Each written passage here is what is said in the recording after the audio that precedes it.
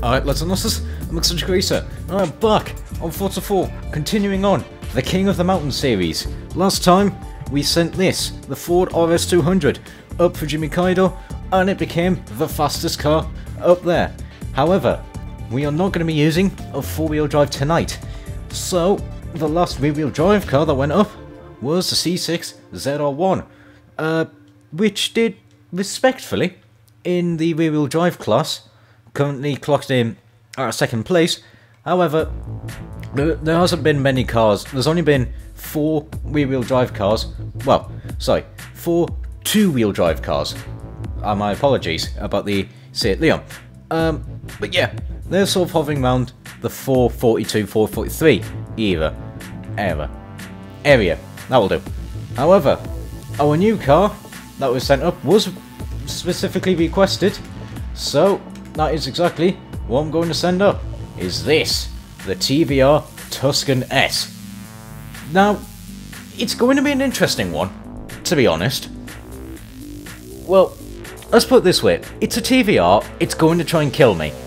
But what's got going for it is that it's light, £2,400, and I'm going to be putting in a lot of handling parts into it. So, it might actually not be too bad. So let's get to upgrading it. First things first, I'm not going to, but there is the TVR Speed 12 engine as an option, but I'm not going to. Oh, the rear wing actually removes the brake lights on the sport. That's a shame, but it's gotta be done. I need all of the rear traction I can get. Rear tyres, we're gonna get 275s, 235s, okay, not the widest things in the world. Gearbox, I'll put that in. Diff, I'm gonna want that. Right. Suspension, ARBs, yes please. Don't want a roll cage. Probably not for the time being. Right. What am I going to do here? Because I could take... Actually. There we go. Right. What am I going to do here? I could... See, the car currently weighs just a little bit over £2,400. So it's a bit over a ton. I could get it to below a ton. I'm going for it. I'm going to go for less than a ton. Interestingly, I can't force an aspiration in it. So that's both... Well, really, it's both a bad and a good thing. Good thing is, I don't have a choice of a turbo. Bad thing is, I don't really have... Well, I mean, to be honest, it's probably not the worst thing in the world to not really be able to put in some sort of induction. Okay, the gearbox isn't filling me with much confidence. It's added a lot of PI. I'm gonna put in a drive line. No, I think I'm gonna do that actually. I think I'm going to put in a roll cage. So this is the car. Built to S-Class. It's got 275s with 545 horsepower, but it does weigh just over £2,000. 2,050 pounds. So it's very light, very powerful. And it's rear-wheel drive as well. Yeah. This is going to be an interesting one. Also in TVR purple. It's absolutely glorious. Absolutely love this car. So, it's going to be an interesting one to drive. Probably a death machine. But, you know, the old 37 was very light, and that did very well. So, let's see what this does. Okay, here we go. Well, here we are at the Fujimi Kaido New Hill Climb. Currently trying to beat the current leader with that old 37. With that 438.983. It's going to be an interesting one. To be honest, if this TVR will be able to do it, what I need to really be more in tune with is power control and things like that. I need to be careful trying to get onto the power, because there is a lot of power going through, not the widest of tyres, it's not the worst 275s, but they're not brilliant, and it is very light as well. So it's going to be an interesting one. But we shall wait and see. Also love the interior in this. Oh. Here we go. Right. Off the line, it's not too bad, but in a second, it's, again, wheel spin. Oh, God, that is a huge amount of understeer there into turn 1. Oh, my God. Oh, God, it's TVRing. It's absolutely trying to kill me. The understeer is catastrophic. Good Christ. That is a lot of understeer. Come on. Right, get on the power. What is the acceleration like? The acceleration is very good. We actually got airtime there over the little S section. Again, just be gentle on the throttle, gentle on the power.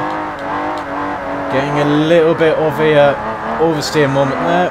From not anything too bad. It's being a typical TVR. Right, come on. So now that I've learned that this car's got chronic understeer. Whoa! God! Come on.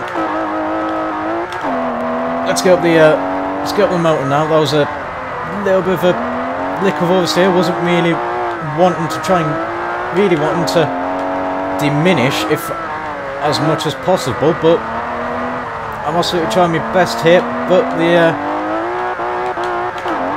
you know, oversteer is going to happen.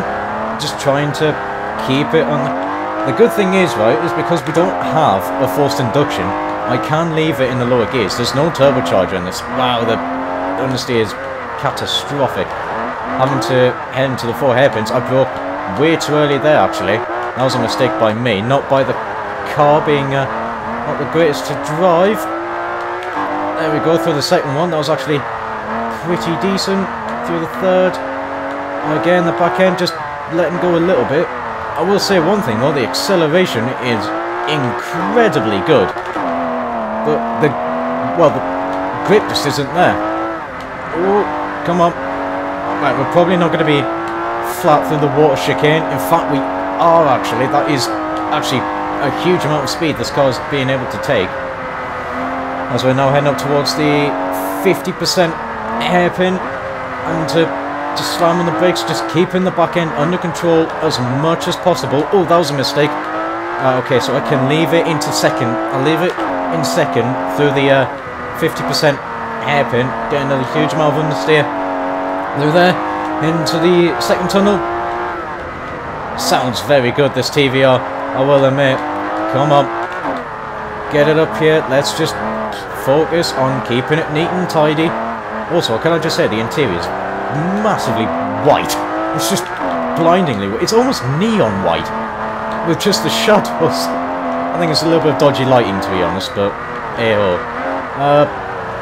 Okay, heading up towards the waterfall now. The waterfall car park. Again, the back end is just wiggling all over the place. I am being careful on the power there. I'm not giving it all of the 545 horsepower. It's, you know, it is just a decent chunk of power just in a very light car and things like that. Oh, I locked the brakes ever so slightly there, but car's still under control a little bit. Gonna get a little bit of an oversteer moment, sorry. But we are through that little section there. Come on, TVR. Oh, I clattered the ball on the inside a little bit there. However, nothing too bad. I haven't lost a ridiculous amount of time. Now we'll see what the car's going to be like up this section here, up the uphill straight. I'm just being careful. Right, there we go.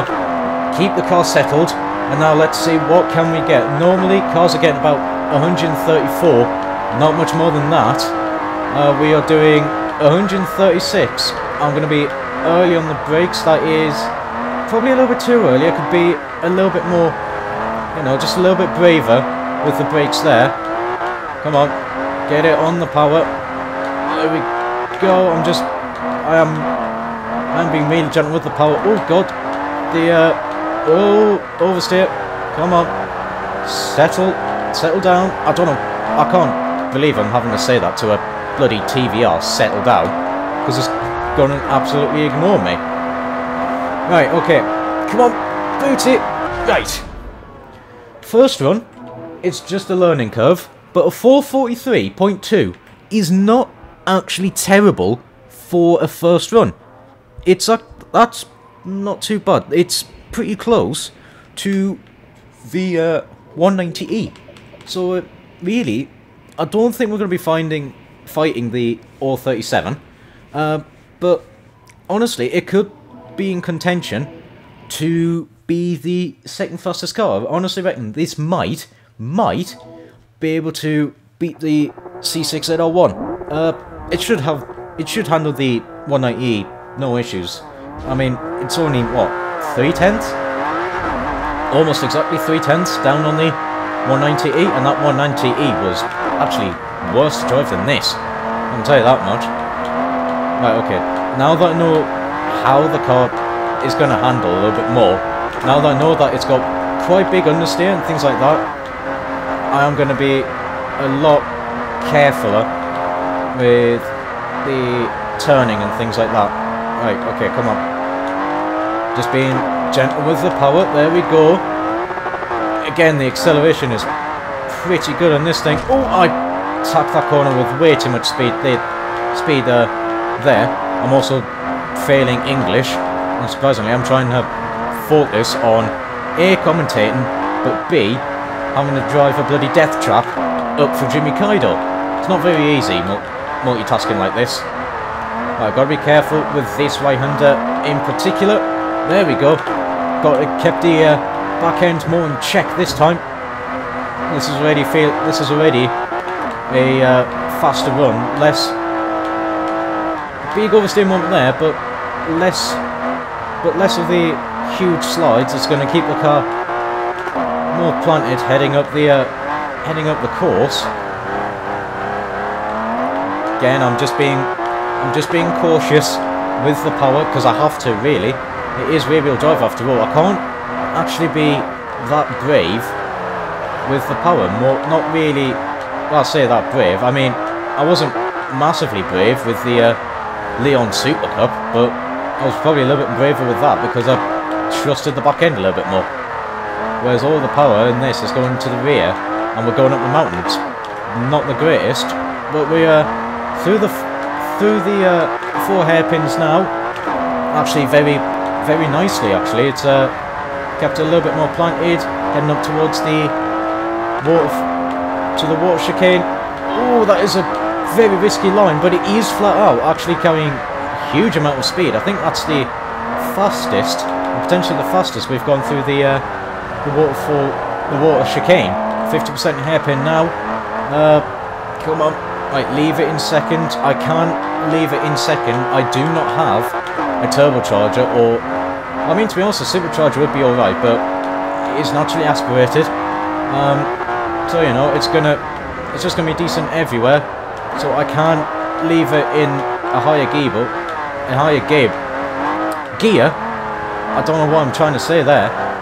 Just leave the car. I think I'm trying to speak too quickly, trying to say keep the car more stable by being in the higher gear. So I'm going gable. I don't understand myself. I will be perfectly honest. Anyway, waterfall car park. Again, just getting it through. Just keeping the back end in check. There we go. Yep, that's more like it. I'm probably going to change the the water chicane to the river chicane, just so that I don't confuse myself, because I'm trying to say like waterfall and water flow. So I'm just going to call it the river chicane. Honestly, it's going to make it easier for me. No other reason other than I'm not incredibly good when it comes to coherent English sentences and things like that. Right, okay. Anyway, enough about that. More about the TVR and this run in particular. A lot more stable this time. I am being gentler. Right, are we going to carry a little bit more speed heading down the long straight here? Again, yep, the acceleration is there, doing about almost 138, and that was actually much better on the brakes this time. Just trying to keep the back end in check. It's really the key. Well, with almost every single car. If you're trying to go quickly, keeping the back end in check, but more exaggerated with rear-wheel drive cars. Oh, I turned in a little bit too early there. Come on. Let's get it up the, get around these final couple of corners. It's a much better run this time. Come on. And through. Power, final corner. It's gone quicker. It has gone quicker than the R37. That 38.5. It puts it quicker than the R37. That is absolutely incredible. The TVR Tuscan is gone faster than the Group B Rally Legend. This car is seriously good. Honestly, it really is. Like, when it was recommended, honestly, it was probably going to be a death trap, but I have now managed to go faster than the R37, and there's probably a little bit more time in the TVR Tuscan. I don't know if I'll be able to get down into the 37s, but we never know. We'll have to wait and see. Let's get this off the line. Let's take a little bit wider into turn 1. Yep, the understeer is just massive into turn 1 there. Let's try and keep the back end just a little bit more stable this time. Try and carry that a little bit more cornering speed. There we go through the first corner, first couple of corners there, heading into the this short acceleration zone. This little S's. Yep, getting airtime all throughout that that little section there. Absolutely incredible. Am I able to... I've kept out of the wall this time. At least I think it was that corner anyway. I'm trying to remember now. I think it was, actually. I'm just focusing on trying to keep the car planted. Really, that's what I need to do. Oh, the back end stepping a little bit out there on the brakes. However, the rear of the car is more planted this time. Just keeping it under check. Put it in the third. Oh, God. Weight transfer oversteer there. Trying to swap it into third. I'm going to be on a very dodgy line there, but I might be able to tuck it in. There we go. Tucked it in at the end of that left-hander there. Just going to leave it in second. I don't really want to go in the first just yet. Right, heading up towards the 4 hairpins now. We've got this left-hander. Yeah, the understeer there is massive. But it is because of the 235s at the front, but I'm not allowed to put on front aero. That's the thing. So really, I think the main issue with the car is that the front doesn't turn enough. Because I can't... Well, I've got very skinny tyres at the front. But, you know, it's still going faster. Actually, very nicely through the 4 hairpins there, heading up towards the river chicane. Again, understeer a little bit. But I am flat out through there. Oof. Oh, Jesus, that was actually really close to the wall there. That actually made my heart stop for a second there. Heading up towards the 50% hairpin now. Got this right-hander, the back end. Just want to let go a little bit in third. Probably should have shifted down to second a little bit earlier. Getting out the hairpin now. Again, the wheels were just spinning. So put it into third, try and reduce it. I had a lot of understeer there. Trying to get off the power. There was a lot of off-power understeer there. It's a big issue. It's going to cost tenths of this run at the minute, but it is feeling like it's going to be a pretty decent run. Just keeping the car planted through the slow speed corners as well, trying to leave it out of first as much as possible, to be honest. Like, slam on the brakes. Come on, head up towards the waterfall car park. Again, car is doing nicely through these 2 left-handers. There we go, more like it.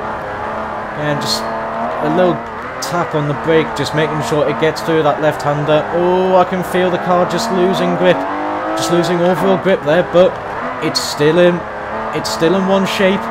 So there we are. It's getting up this mountain actually very well indeed. Come on, up we go. That's more like it.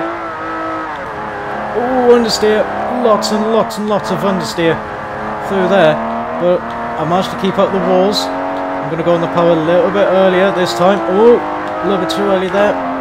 From the looks of things, slam it on the brakes.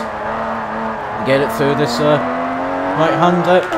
And then we're on the power onto the uphill straight. Again, this is looking to be a pretty good run as well. doing 137 and slam it on the brakes. Actually, I'm probably a little bit too early. I could probably risk it to 138. However, this is the final run. What I need to do now, though, is just keep the back end planted through these final couple of corners. Oh, a little bit too much power there, but the car has resettled. Come on. The back end is still in line at the minute. Oh, a little bit of understeer. But we are through the final corner. And... ooh, not quite a 436, but very, very close. A 437.267. That is very, very close. That is almost beating the benchmark car for the four-wheel drive cars, the Audi Quattro. That is ridiculously good from this car. Holy hell. Yeah, that is a seriously competitive car. Seriously competitive indeed. And so we now have a new leader for the two-wheel drive cars, the TVR Tuscan S. It was a seriously good car up the King of the Mountain. I was really worried about that car's drivability, just, you know, with it being very, very light, and having a decent amount of power in it. I was really concerned that the car would just be a death trap. However, it really was not. The car was actually just so easy to drive, even at lower speeds. You know, you could see I was able to keep the car under check and things like that, and for it to almost go 2 seconds quicker than the previous leader, the 037. Honestly, that is mighty impressive. The fact that it has broken the away from the other three cars in the 442s, and you know, 5 seconds faster than the Corvette and things like that. It's impressive. However, that is going to be it from me. I hope you enjoyed. If you did, do the stuff the YouTube algorithm likes. If you want to suggest a car to go up King of the Mountain, leave in the comments, or there'll be a link in the description to join my Discord. Leave it there. However, that's it from me. Until next time, ciao for now.